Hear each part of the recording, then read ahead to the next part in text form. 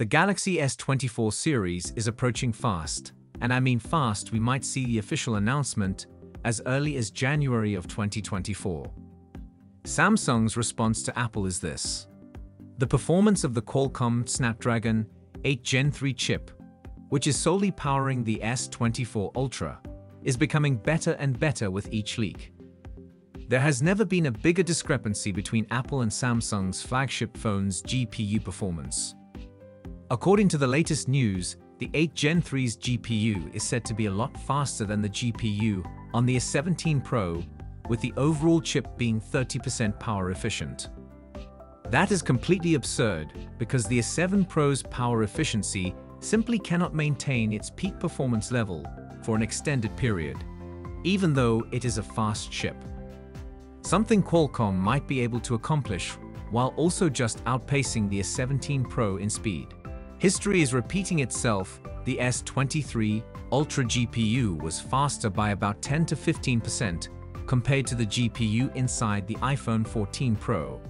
And now the S24 Ultra's GPU is set to double that number, potentially up to 30% faster than the S7 Pro, according to these latest leaks. With all of this gaming prowess, Samsung is following Apple's lead. According to reports, Samsung will work with big game companies all around the world, including Epic Games, the developer of Fortnite, and other popular video games. Fingers crossed, hopefully we could see some console games coming to the S24 Ultra in the future, as well, since 8 Gen 3 will be on other Android phones. Potentially, this could come for other Android devices as well. Samsung is getting rid of the 10x optical lens and swapping it with a 5x lens. At first glance, it might seem like a downgrade, but hold on, there's more to this story. According to the most recent information, this update may actually improve your overall video recording experience.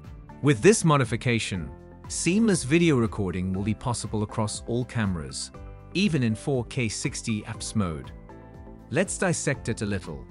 Owning a Samsung high-end smartphone currently prevents you from switching between the ultra-wide, wide, and telephoto cameras while recording 4K films at 60 frames per second.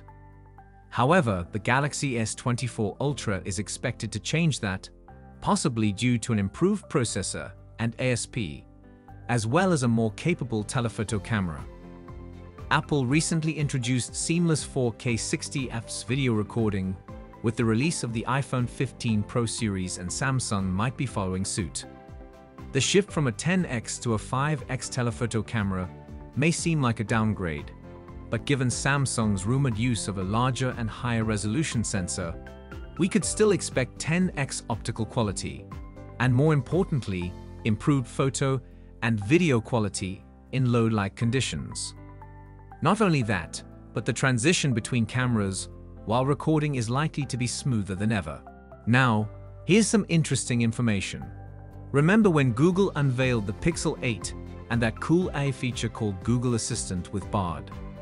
We were all wondering if Google would keep it locked down to Pixel phones or share the love with other brands. It appears that we have some answers now.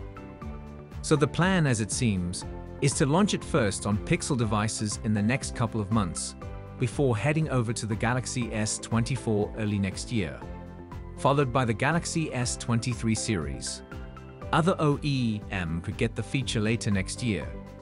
In case you don't know, Bard is a generative AI tool, just like ChatGPT, that makes Google Assistant a whole lot smarter than it already is.